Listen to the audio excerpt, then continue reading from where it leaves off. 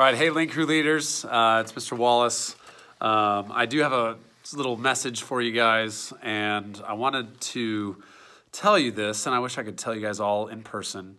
A couple of you might have already found out a couple different reasons, and I really wish that we had the opportunity to be in the South Odd together, and I can tell everyone here, but I wanted to officially let you guys know, as leaders of the school, especially Link Crew leaders. I know you guys are upperclassmen. I didn't want to just make a post, so I thought I would record this video.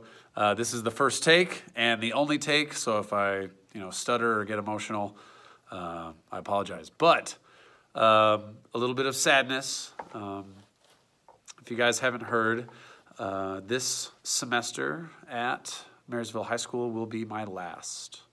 My family and I have bought a home in Ohio. I am moving out of state in June, and I'll be teaching out there for a couple different reasons.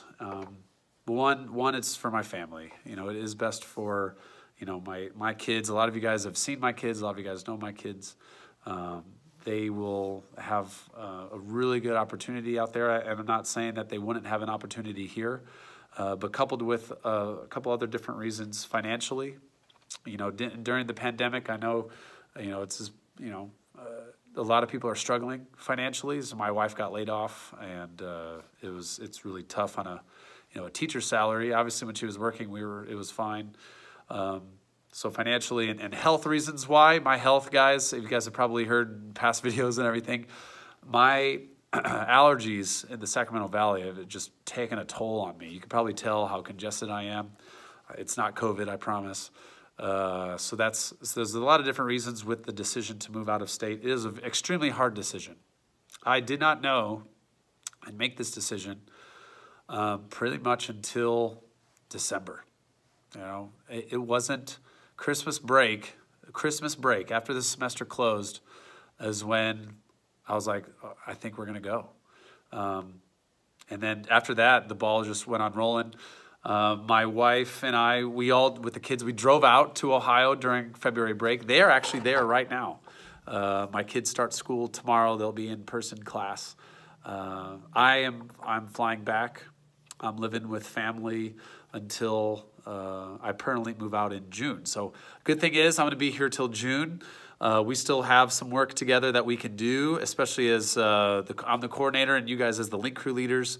I definitely want to make sure to really, see you guys' leadership potential even more until the end of the semester. I know a lot of you guys as seniors, you're graduating, so we will be leaving the school together. As juniors, if you are a Link Crew leader, the future is extremely bright, especially as the cases are going down and vaccinations are going up or whatever. So the juniors that are going to be seniors next year, even though we didn't do a lot of in-person stuff this year, we still need you, all right? The future Link Crew coordinator is going to need you, all right? So I want you guys to know that. I appreciate you guys so much.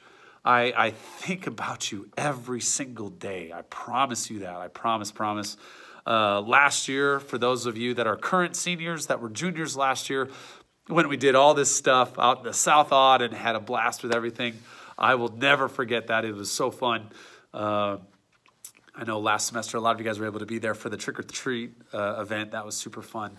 But anyway, I want to let you guys know of that decision. I'm here until June, which is good. I already miss my family. They're out in Ohio, which is totally fine. I miss them, but I'm here because of you guys, right? I can't just up and leave. That would go directly against what I believe in and how much that would contradict, the feelings and the respect that I have for you guys as leaders. So anyway, I appreciate you guys. Enough of that. A little heart-to-heart right there, right? So keep on being awesome, guys. We will be in touch, and I'll see you later.